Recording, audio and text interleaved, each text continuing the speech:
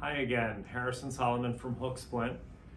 As you know already, relative motion orthosis is for much more than just an extensor tendon repair protocol.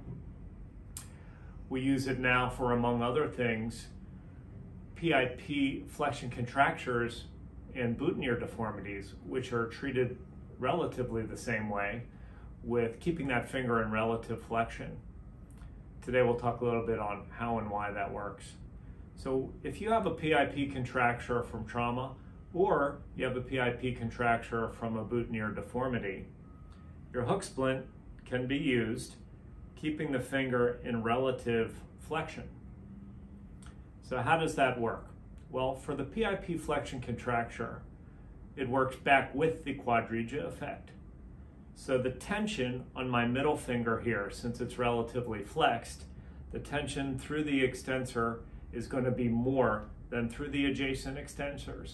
That's going to force this PIP joint into more extension before the others for regular motion of the hand.